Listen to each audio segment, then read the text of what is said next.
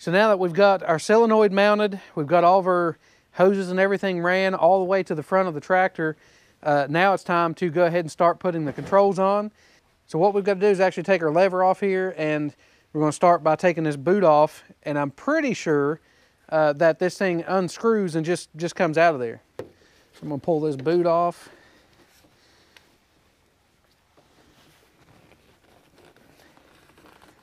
I'm going to pull it up there far enough to get it out of the way. So it looks like we've got a jam nut right here to lock this thing in place.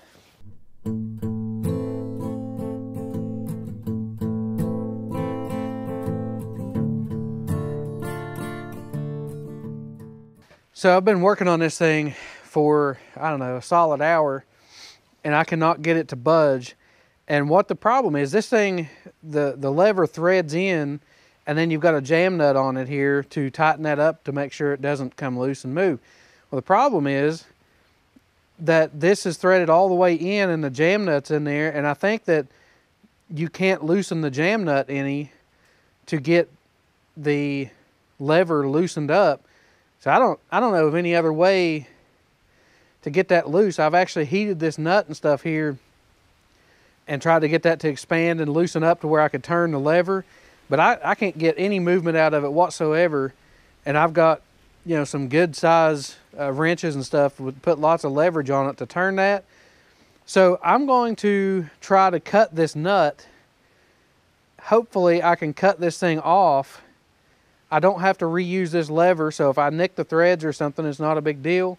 That's the only way I can think of to try to get this done. I don't know. I'm having serious trouble with that.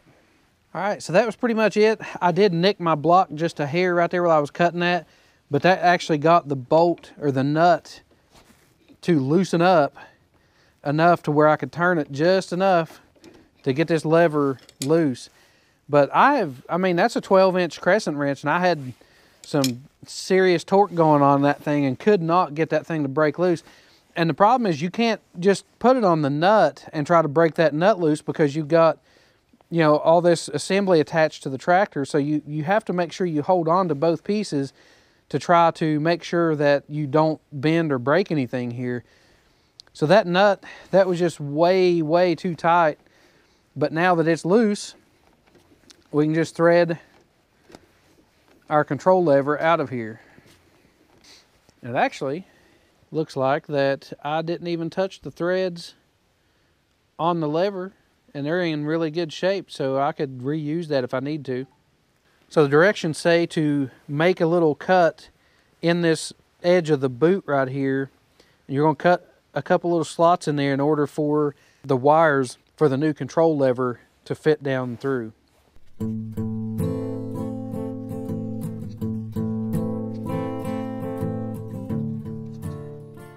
So as you can see there, we've removed that little piece of rubber from our boot, and that's actually on the side of the fender, you know, that matches up to where your wire is going to be on this side of your control lever. So you want the wire to go down that side of the boot. So we're going to go ahead and run our wires down through our boot.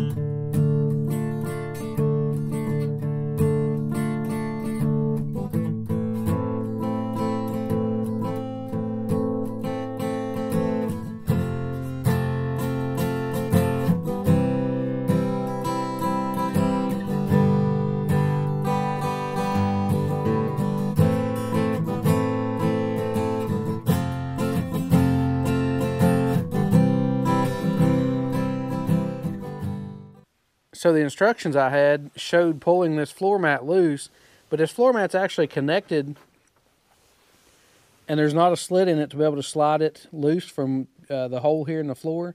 So I ended up not taking it loose because I don't want to cut the mat or anything.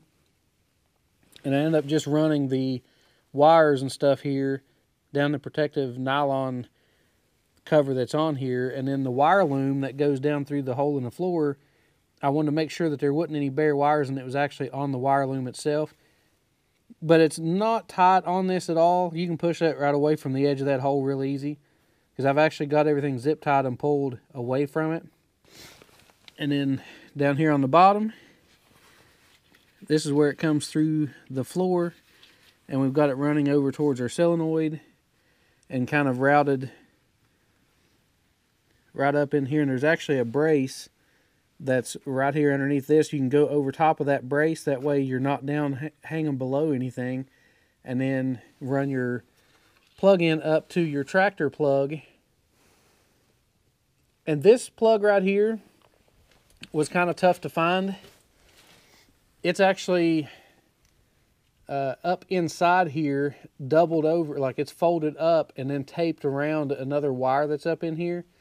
And that was really hard to see. I actually had to take my phone and like shine a light in there and reach back underneath there with my phone and like kind of look in there. And once I kind of did that, then I took my pocket knife and just reach up in there, and you can see there's a little blue piece of tape way up in there, and you can cut that piece of tape and then this plug will fall loose.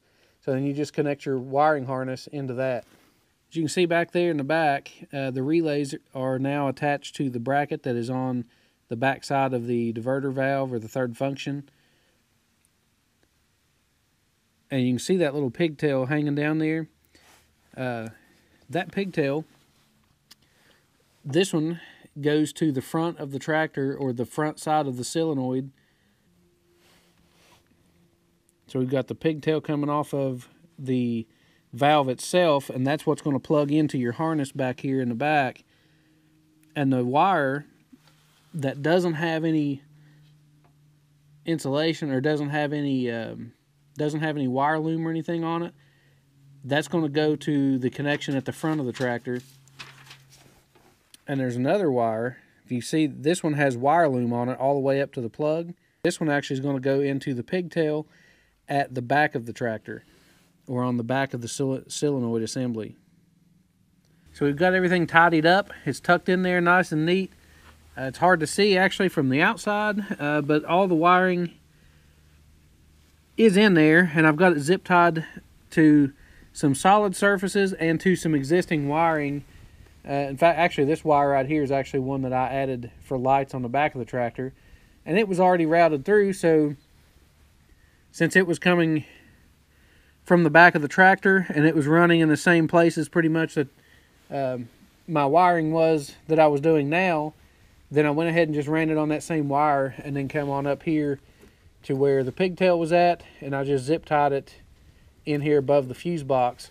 So like I was saying before, there's only a couple spots on this that actually are really kind of tough, and now that I know where those trouble spots are at, I could probably install one of these now in less than 2 hours. The biggest problem was just trying to make decisions on routing the wire.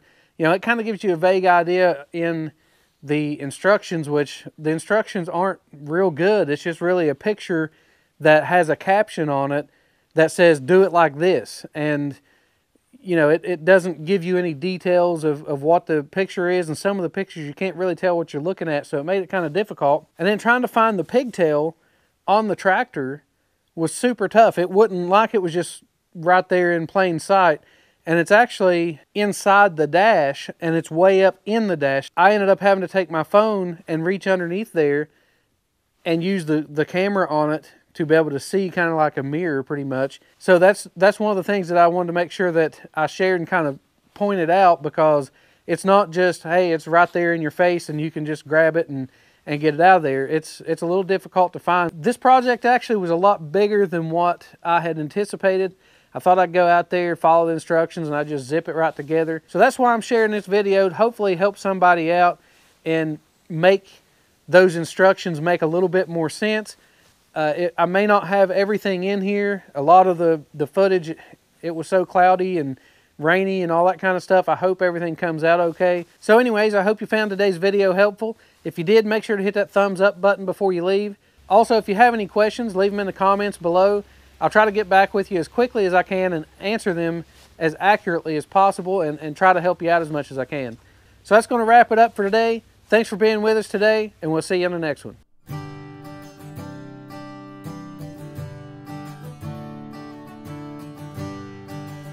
I just want to say thanks to Messick's for helping me out with this system. Like I say, they actually answered a viewer question on their YouTube channel, and they put me right onto that and what I needed to do.